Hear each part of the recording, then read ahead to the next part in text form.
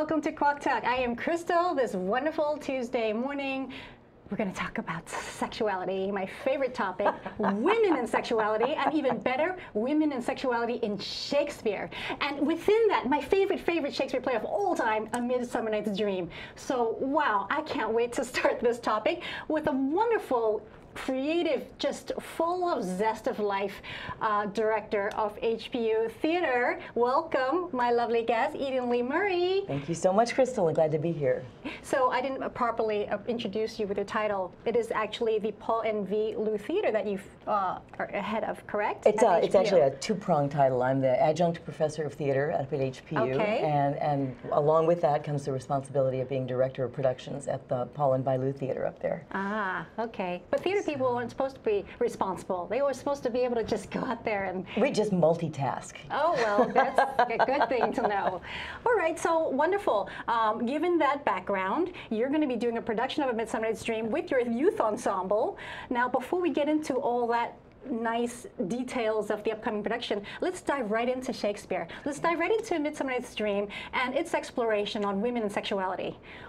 Do you have any opening statement on that one? Because it is a very feminine play, don't you think, with the forest, the metaphor of the forest? Certainly definitely centers around the battle between the sexes. You've got Oberon and Titania who are quarreling over the possession of this little changeling boy. Right. And Oberon cheats to win. Yes.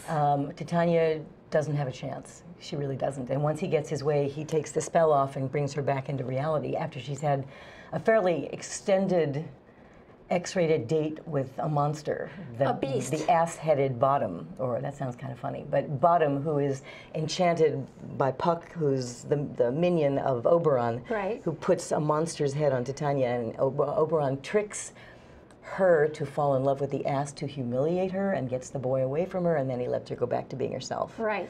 But the concept of a fairy queen making love to a beast is very raw and sexual. It's very raw and sexual, and something that a lot of directors don't touch is the fact that big ears is not the only thing asses have. And there's a moment when they don't say that in the play, though, unless there's an underlying... There is an explicit piece in the text where methought I was... Methought I had, and then he reaches up to where the ears used to be. Methought I had, and it totally supports a look in the southern hemisphere, at which point then he goes, no, man would be crazy if what I thought I had. But that's it's explicitly what he's referring to. Shakespeare is so brilliant with the whole underlying messages and everything. Yep. And there's one innuendo after another right through this play. And the way, when I was teaching, the way to get kids to do a close read of the play is say, you find every dirty joke in the play. And they would come back and they would find, there's that. Well, so give me a few. Let's for people who don't know Midsummer Night's Dream, let's talk about the dirty jokes in it. Well, there's one, it's sort of a date joke where Lysander and Hermia have run off into the forest. Should we give a quick nutshell of the story?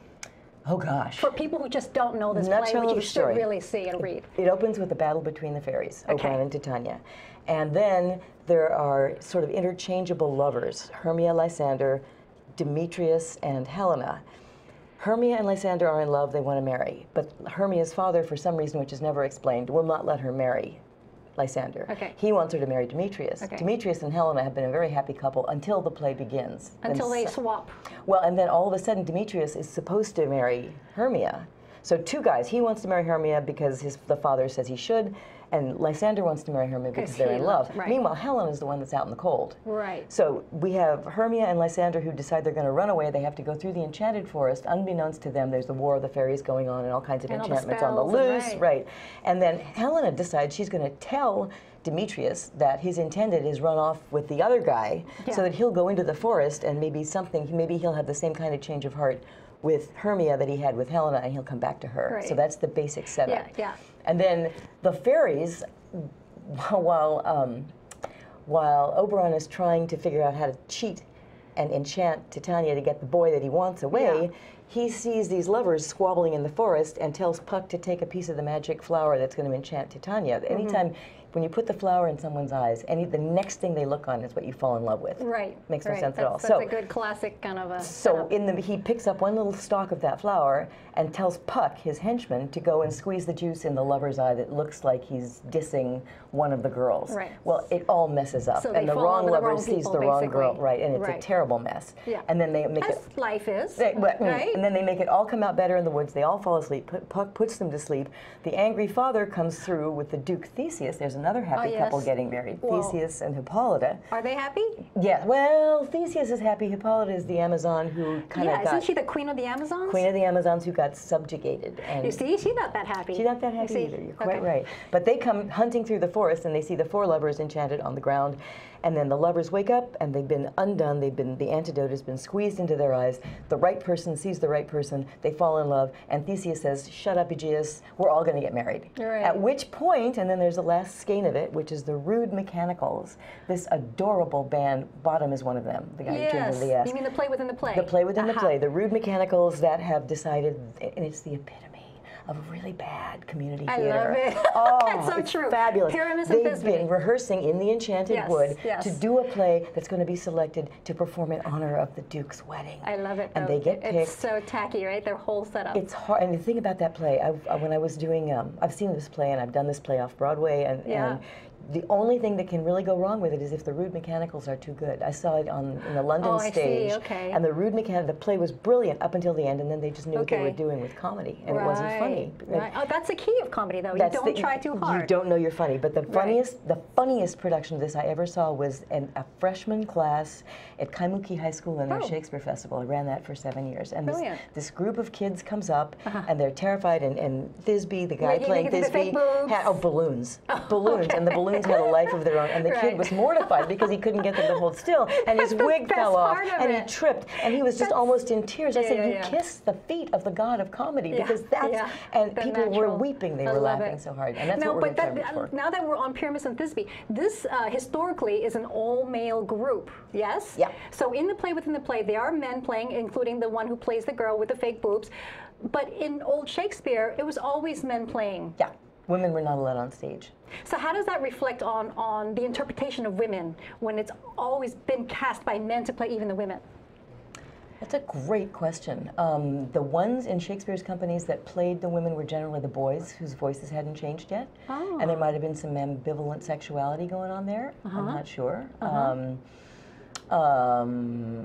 I'm not sure. People just take for granted, They just that take it now for it's granted, just... yeah. And in our company, there are more girls than there are guys, so some of the girls are flipping over and playing men. Right. Now, in our case, Thisbe is being played by a guy, as is Bottom. Well, you were saying something before we came on air, very interesting about the concept of the fairies, that they are not gendered in a way. They're not... Well, here's, again, I was telling you at the beginning that I generally evolve the interpretation of a play depending on the company that I inherit from auditions across Oahu. And in this case, I have a very small company, because I moved it from the Hawaii Theater when I left Hawaii Theater last summer, to take the job as the adjunct professor up at HPU. Right. And what I did, because the parents of these kids had said, "Wherever you go, we're coming with you," which is really lovely. Yes. So I have, of 25 that were in the company last year, some aged out, some left island, and I wound up with 15, which is a fairly small company. So what we did was we decided we were going to run with the concept of a band of fairies that descend upon the HPU Theater. They come in during the pre-show in real time, they set the stage, they discover this stuff, they create it, what they're going to work with. They come in, the fairies tend to pilfer. We've done a lot of research on fairies for this, and they steal from mortals, and they don't have a particularly high regard for mortals, so they've come in... Why? Well, because we're just fat, dumb, and slow, and they work at a much higher frequency than we do. So they are superior, at least certainly in their minds. So they come in to play this story that shows how stupid the mortals are, from the Rude Mechanicals to the lovers who, fairies are just so sensual and sexual, and it's not a big deal, right? Yes. But the lovers, for example, Lysander and Hermia, when they run off in the wood, Hermia says, "I'm so tired," and so she falls down, and Lysander tries to spoon and just come right up behind her. She goes, "No, not now. We're not married. You go over there." And this goes back to the traditional, right? The whole repressed kind of sexuality that's bound. Well, virginity was at a premium, so she's not going to sleep with him until she's married. Well, the fairies think that's ridiculous. So the fairies, if we're going to interpret that today, are very progressive. They're just free. beings. They're just free. Yeah, they're sensual. If they want it, they do it. So is there something for us to learn, us dumb mortals, from fairies? I don't know, because in the course of our story, because right about halfway through the play, one of the fairies just howls, "Lord, what fools these mortals be!" That's right? like the key of the because that's at the crux of the mess up in the forest, right?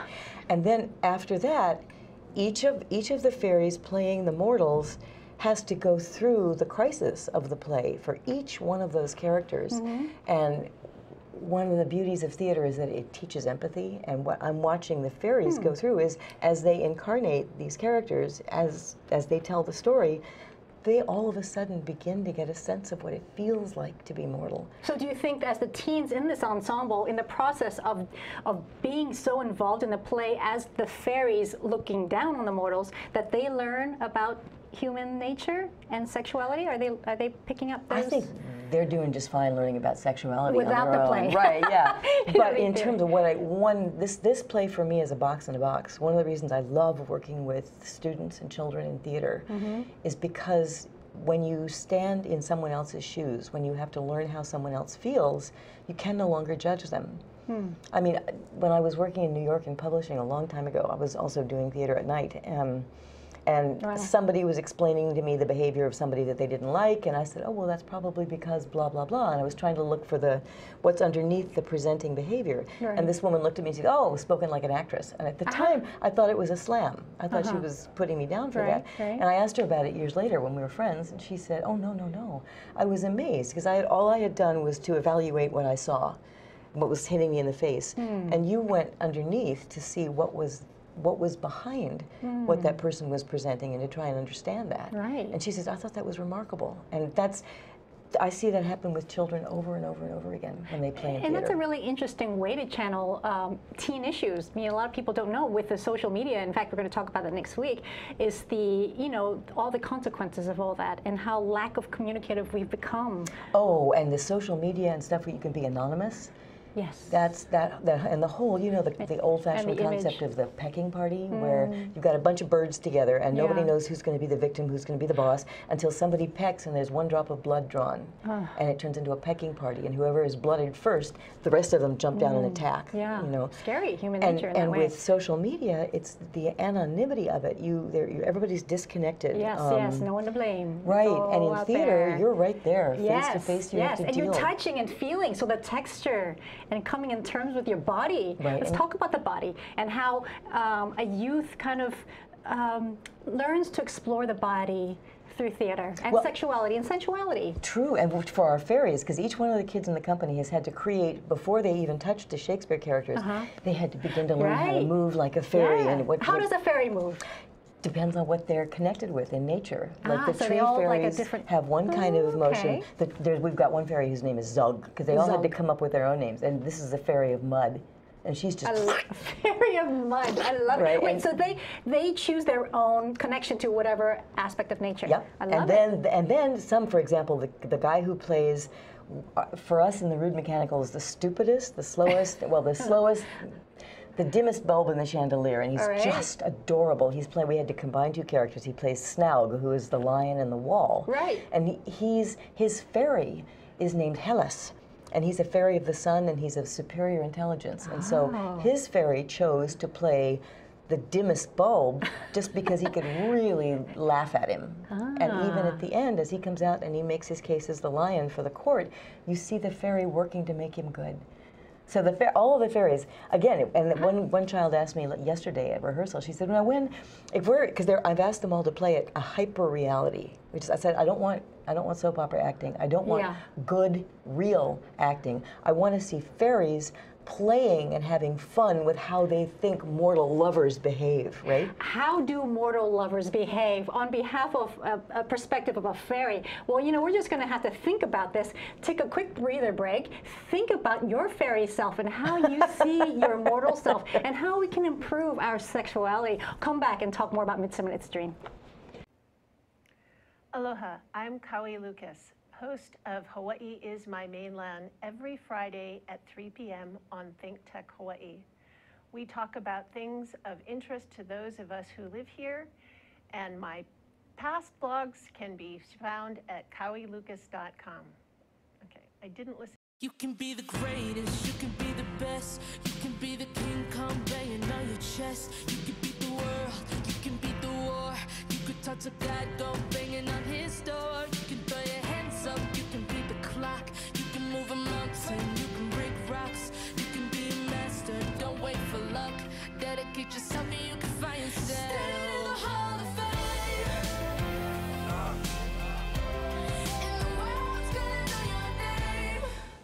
Back here on Kwok Talk, I'm Crystal here with lovely Ian Lee, talking about A Midsummer Night's Dream and how sexuality is played out through the fairies and the mortals. Now, let's talk about the forest, you know, because the metaphor of the forest is very sexual if you want to interpret, if you want to go down there. You know, it's where people go, you see. She already, like, interpreted it the way she wanted to.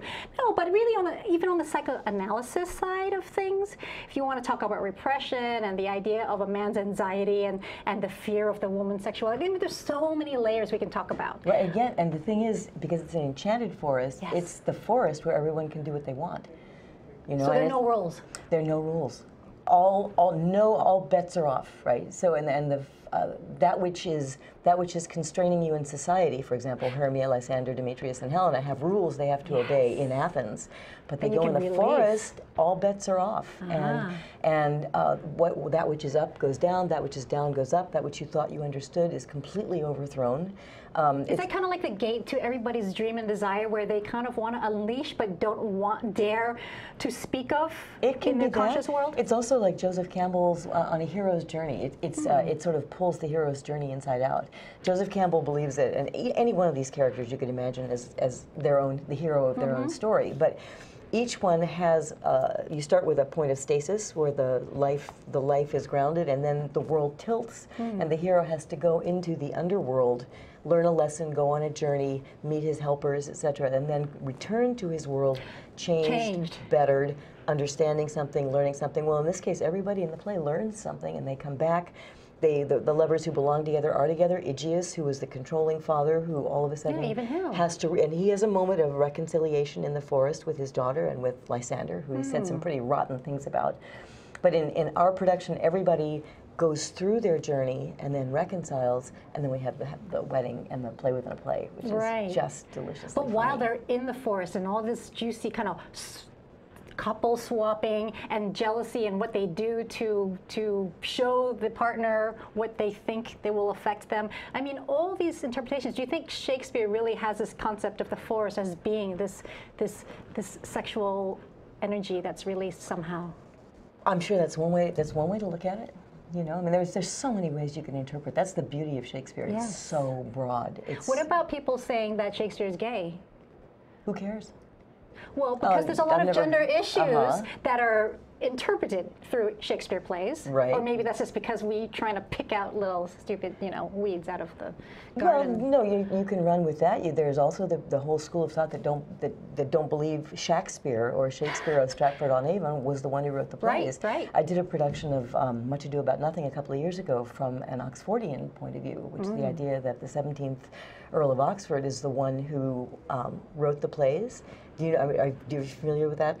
Okay, so Oxford was this brilliant child, very precocious. Elizabeth met him when she was on one of her progressions through England, when he was about 8, maybe that. He spoke Latin, he spoke Greek, he could do poetry. He was just brilliant, and so she fastened her eyes on him and kept her eyes on him. And when he was about 13, 14, she brought him to her palace to be her minister of the ewer, which meant he poured her bathwater.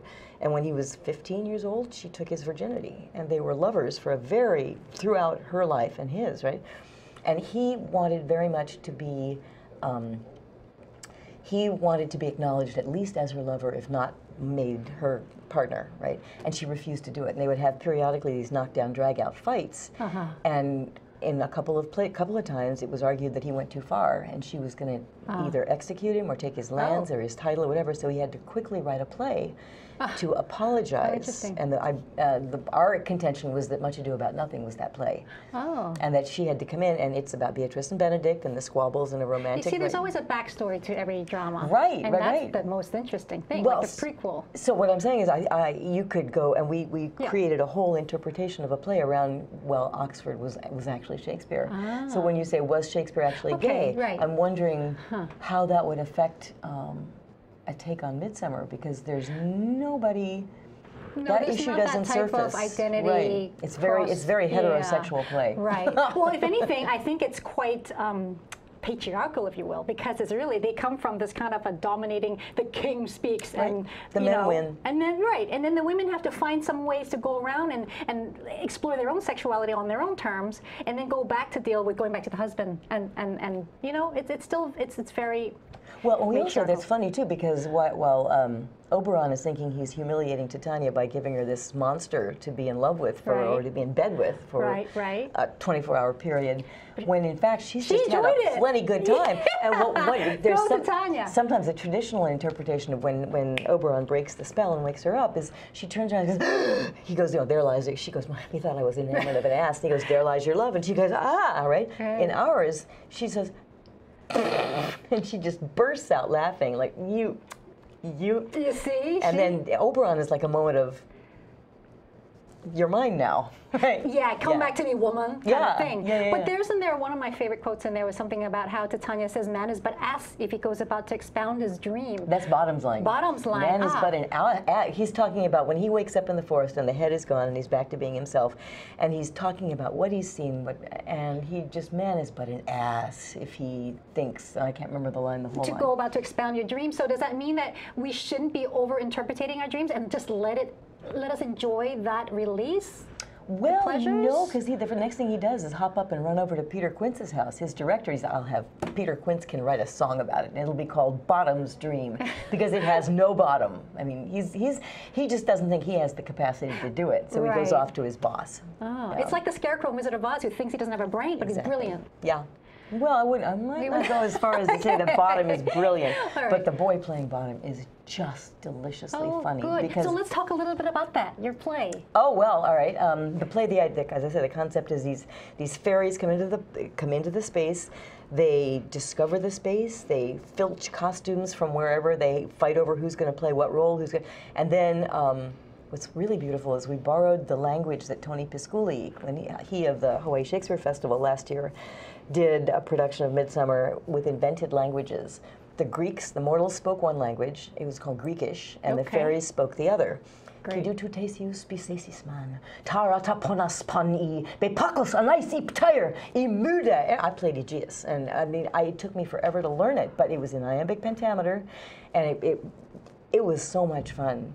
But the fairy-ish had a different language entirely, and I borrowed, with Tony's permission, the fairies come into the theater speaking that language, and they mess with the audience speaking that language. And how do the fairies speak, please? I don't speak fairy. Oh, sorry, but you work with them. You must know a little bit of their language. I gave them the language, and they do. It sounds like gersh blarge, right? It's very it's very earthy, it's very sensual, very sexual, if you want. And then the fair, they get everything set, and there's the pre-show. I want people to come as close to a half hour before the curtain as possible, because the pre-show happens in real time, and then the show begins. That's when they're exploring the mortals. That's when they're exploring the mortals and the audience, and setting themselves up, and how am I going to play this part, etc. And then the fairies disappear. The music begins. The lights come up. Theseus and Hippolyta come, and they're speaking fairy-ish. I love it. And all the fairies come back onto the stage, and they look at the audience, and they realize. So they have to cast a spell, and I won't say what they do, but they do cast a spell, and then they disappear, and we replay at the very beginning of the play. Theseus and Hippolyta come in, and the audience can understand them. You know, Italy, you were just revealing a little taste of the magic of this production. I mean, the play itself is so magical, but you've just shown us a little inkling of it. Tell us more. So this upcoming production is next week. You've been working on this for quite a long time now. We've been working with the play since January. The kids have completely internalized their fairies. That's fabulous. And the fairies are in the process now of last steps of internalizing the characters. So they live and breathe fairy. They live and breathe fairy, and then the fairy brings the character to life. Okay, and so then it's next week. It's this Friday. This Friday, May 12th at 7:30, May 13th, Saturday at 7:30. Please come about a half an hour early. The doors open a half hour before the curtain time of the show. And on Sunday at 4, we close with You should have tricked them and wrote, instead of 7:30 actual time, you say 7 o'clock, because then people will come. It's a fairy trick. No, because the people who show up feel like they see people come in just before the curtain, and the ones in the audience are the ones in the know. So they've seen the goodies. What are some tips to, going back to the fairy mortal world, for us to leave with, the takeaway of, what we're missing as earthly creatures in terms of just our outlook on love and life? What can we learn from the fairies? What can we learn from the fairies? What can the fairies learn from us? Okay, let's start with that one then. I would say, because the fairies come in with the prejudice. And I think the fairies, through the process of living what mortals live, leave the theater kinder, gentler sorts. And I think if the audience takes anything away from that, it's like, you don't make fun until you understand. And I think... I would have thought the mortals were more judgmental. And that's really interesting that you've put it as the fairies having the preconception. Yep, I wanted to flip the box. Okay. Yeah. Okay. And so would you say that this is a good production for youths, for all ages? I would have to go with a riot of fun for young and old. And the thing that I love about it, about working like this with this, it makes me think of what George Bernard Shaw said. And he said, if you use theater to try and teach people things, you will drive people from the theater in hordes. If you use the theater to entertain, to amuse, to delight, you can teach people anything you want. What is your favorite quote or scene or moment in A Midsummer Night's Dream? Give me your hands if we be friends, and Robin will restore amends. And that line, actually the audience doesn't hear that line, because 2 lines before, well, the line before those 2 lines, the fairies take their spell back, and the whole company speaks that last line in fairy-ish. Fairy-ish. Yeah. Again, the language that you're not going to share with us. I can't. I don't speak. I speak Greekish. I don't speak fairy-ish. So, ladies and gentlemen, you're going to have to reinterpret this yourself in whatever way you want. Again, it is this Friday, Saturday, and Sunday at HPU. Yep. There's a huge world of fairs out there that people don't really know exist, but to find that fairy world within your world. Does that make sense? Sure, yes? Absolutely. And to come with an open mind, with the freedom to explore and to touch with the other side. There's magic everywhere. Yeah, That's what I leave with. There's magic everywhere. Magic everywhere. Okay, but I still say that people have a weird concept that magic is not, it doesn't touch me. This is something, it's play. Right. How do we get them to feel that? How do we transfer that magic? Well, interestingly enough, when people go to see live theater, they are opening their mind to magic. Okay. I tell my kids when... So they need to go. They need to go. When people come through a door to theater, they are 5 years old. I don't care how old they are chronologically. Lovely. They come in going, tell me a story. And we give them that. And boy, do we have a story. So please go and see this magical, magical performance. Thank you, Eden Lee, for such a wonderful interpretation of that world. Thank you, Crystal. Don't, just go see it, all right? Midsummer Night's Dream this weekend. Thank you.